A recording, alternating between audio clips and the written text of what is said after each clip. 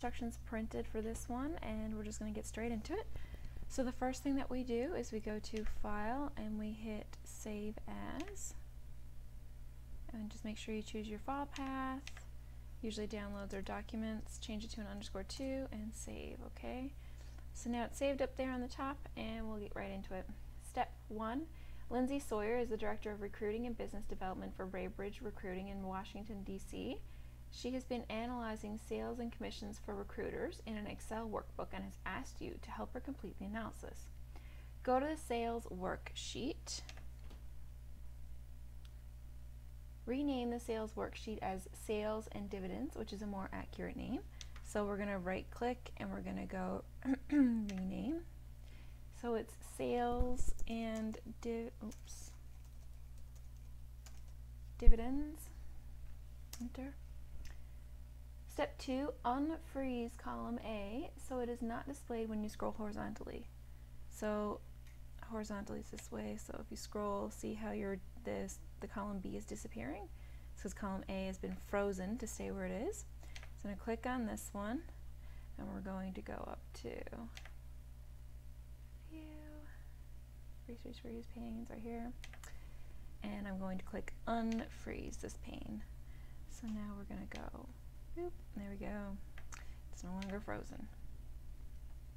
Step 3, middle align the contents of the merged cell A1. So here's A1 to improve the appearance of the worksheet title. So middle align, I think we did this one in an earlier project. So it's back on the Home tab. And we aren't getting our A1, that's A2. There we go, it's not the picture, that's what was happening. I had a picture format show up here. So I was clicking on the picture, which means I wouldn't get any of the cell tools. See that? So there. You see how 1 and A to I is darkened a little bit, so that's the one that's selected. And my mistake was not realizing it said merged cell A1, so it was the whole merged thing. So this is what they're talking about. Click on this, and middle align right now you can see that it is bottom align, so we're going to do middle align. There you go, looks a little better. Step 4, in cell B3, insert a formula that uses the now function to display today's date. Okay, so this one's a little different. It's the same as any other formula. You put your equal sign in for the cell to recognize it as a formula. Then you start typing your now, or that's what I do anyway, and I'll just double click on it. And instead of typing anything into the bracket, you're just going to close the bracket and OK. And it brings up today's date rather than a specific date. Okay. For step 5, fill the range C6, G10 with the formatting from the range B6, B10 to use a consistent number format for the sales data. So here's B6 to B10, and I'm going to use my fill handle to pull it over to G6, G10. Here's my copy options, and I want to fill the formatting only, so that I still get all the same numbers and just follow over the accounting number style here. Okay, so step 6, Lindsay wants to show the sales trend for each position and month from January to June. Provide this information as follows. In cell H6, insert a line spark line based on the data in the range B6, G6. So here's B6 to G6. When you highlight that range, you get a quick analysis tool. Click on that, and then you can choose spark lines and line, and it shows up right in H6. And then B says to use the fill handle to fill the range H7 to H10 without formatting based on the contents of cell H6. So based on this content, we're going to pull it down to H10, and we get these options again, and it asks us to do without formatting. Fill without formatting. C, change the color of the spark lines in the range H6 to H10 to dark purple text 2. So because it's spark lines, it's kind of like a picture. We get new tools up here. So we can change the spark line color right here to 4th column, 1st row. That one. D, show a high point and a low point in the sparklines to make those values easy to identify. So high point, low points are over here. High point, low point, and you can see the little dots show up there. Okay. Step 7, copy the formula in cell I6 and paste it in the range I7 to I10, pasting only the formula and number formatting to include sales totals. So I'm going to copy and I'm pasting it in I7 to I10. So I'm going to highlight here and I'm going to go up to my paste special because it wants me to only paste the formula and number formatting. So I need to values and number formatting.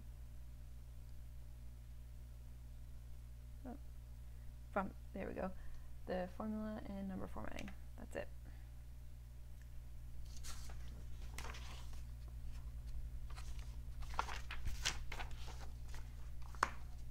Step 8, Lindsay wants to determine how the sales of each month contributed to the total sales. Calculate this information for her as follows. A, in cell B13, insert a formula without using a function that divides the total sales for January, cell B10, by the total sales in the date, cell I10. So we are going to not use a function, so no words, and divide the total sales for cell B10 by the total sales in cell I10. So you just go B10 divide by I10. Enter. B, use an absolute reference to cell I10 in the formula.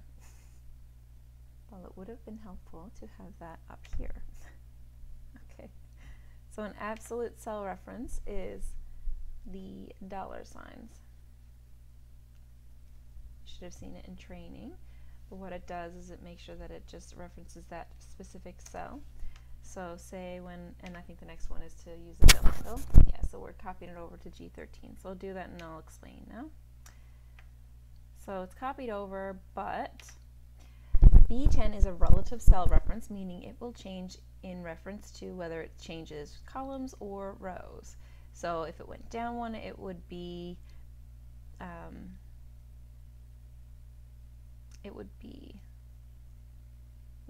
so if it goes to the right, it'll change to C. So like this, C, D, E. But if you're noticing the I is not changing, it stays the same. That's what an absolute cell reference does. When you copy or you use the fill handle, it will always only reference the exact same cell. And the reason for that is that this is I10. So if we didn't use that, if we just took our absolute cell references out and then we copied it over, you would see that it would change to J, K, L, and there's nothing in those cells, so you're going to get an error. So that's why you need to change it to absolute cell reference, because that's the only place where there's actually a value.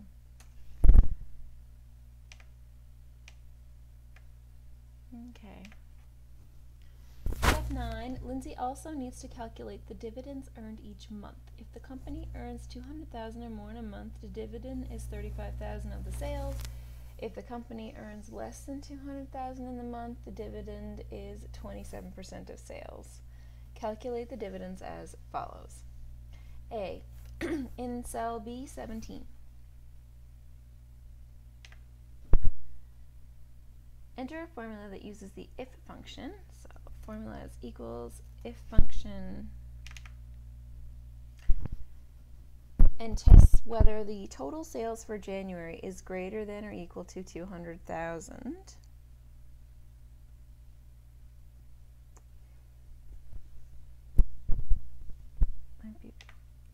Okay, you can see the same thing. It gives you a hint as to what you need to put in for your values. You can see it down here as well. So I'm just going to stay down here. If you want to be typing your formulas in the formula box up here, you're more than welcome to do so. I just do them down here just because it's what I'm used to doing. So the logical test is going to be B10 is greater than or equal to 200,000. Okay, so if B says if the condition is true, multiply, so the next value you need to put in is value if true. So that's what B is telling us to do. If the condition is true, multiply the total sales for January, B10, by 0.35 to calculate a dividend of 35%. So if this is true, we need to go B10 multiplied by 0.35. Use our comma to get our next value, and its value if false. So C will tell you what to use for that. If the condition is false, multiply the total sales for January, which is B10, by 0.27. And then you're going to close your bracket, enter, and you get an answer. D, use the fill handle to fill the range C17, G17 with the formula in cell B17 to calculate the dividends for February through June. So they don't want you to do any special pasting, just a straight up fill. Step 10, change the spark lines in the range H17 and H18 as follows to use a more meaningful format. So A, change the column spark lines to line. So I'm going to select them and I get my new sparkline tool show up here. So I want to change them to a line, so the types are over here. So now they're more coherent with the other sparklines on this worksheet. B, apply the sparkline style dark gray, sparkline style dark number 3. So sparkline styles are right here. So I'm going to click on this guy and have a little look around and see. So it says third column, fifth row. Third column, 1, 2, 3, 4, 5. Dark gray sparkline style, dark number 3. Perfect. Step 11, Lindsay would like to increase the average number of placements per month because executive placements are the most profitable. Lindsay wants to know how many executive placements she needs to reach the goal of 30 placements per month. Use goal seek to set the average number of placements for all positions, cell I-27, to the value of 30 by changing the average number of executive placements, cell I-23. So goal seek is going to be in the data tab, and it's under the what if analysis.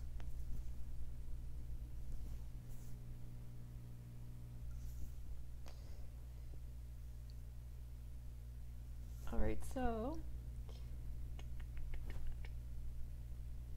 we click on goal seek and we need to set the cell. So we need to pick which one we need to set.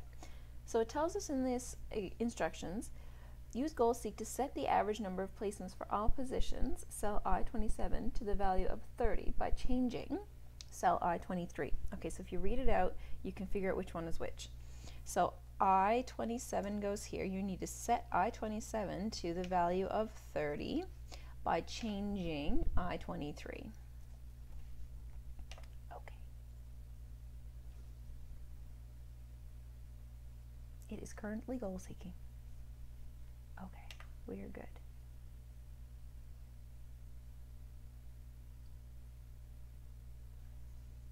So it's set I-27 to 30, and it gave us an answer for I-23. It gave us what this needs to be in order for us to find 30 in this cell. Step 12, format the text in cell J22.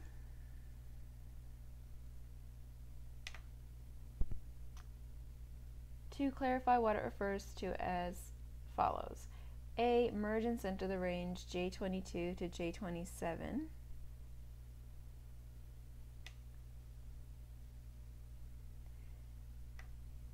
Okay, so merge and center is going to be in the home tab. Right here, we did this one in an earlier project. B, rotate the text down to -90 degrees in the merged cell so that the text reads from the top to bottom. So we need to format the cell and alignment, right? So we need to go, you can type in -90 if you like. I'm just, here you go, -90. So it reads from the top to the bottom. C, change the width of column J to 6. So here's column J, and if you remember earlier, we right click, ooh, yes, column width, in our shortcut menu, we only get this, we don't get auto fit. So I'm just going to type in 6, okay. Step 13, delete row 35, which contains information Lindsay doesn't need anymore. Okay. So click on the row, right click, and delete.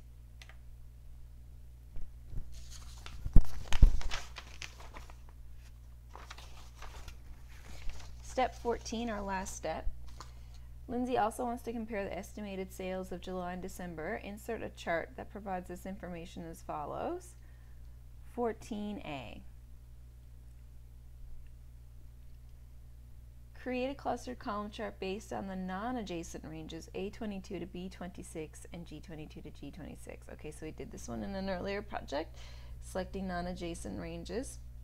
So A22, here's A22 down to B26. So I'm going to select that. Now to select the non-adjacent range, I'm going to click, right now I'm going to click and hold on my control button, and I'm going to go over to G22 and G22 to G26. So I'm going to start highlighting G22 to G26, and now I'm letting go of both my mouse and my control button, and they both stay selected. So now I'm going to insert a clustered column chart, so I'm going to go up to Insert, and here are the column charts, yes. I'm going to go to more column charts and make sure I get the right one. Here we go. Whoa. So this is a clustered column chart. It is the default. So I'm going to click OK, and in pops the chart. B, enter estimated sales, July and December is the chart title. So that's the obviously your chart title right here. And estimated sales, July and December. Okay, beep. Resize and reposition the chart so its upper left corner is in cell A35 and lower right corner is in cell E49. So resize and reposition the charts. Upper left is in A35. Okay, so I'm just going to have to move it down for now because I can't just resize it like that. So, ooh, darn. There. I need to make sure, so this happened earlier with another student, accidentally moving this around instead of the actual chart. So if that happens, you can go to your home and click your undo button, and a keyboard shortcut is Control-Z. So I'm going to move this to A35 in the top left corner, and lower right is cell E49. So it's a little bit like that. Step D, change the chart layout to layout 2. So I need to click back in my chart so I get my chart design and chart layout.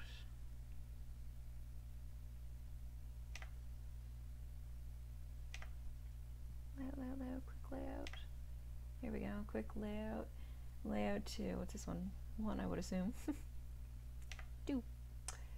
Okay, so now that I've got it all done, I'm going to click my Save button up here. My name is already changed, so I'm going to submit it to Sam for grading. Thank you for following along, and we'll see you in the fourth one.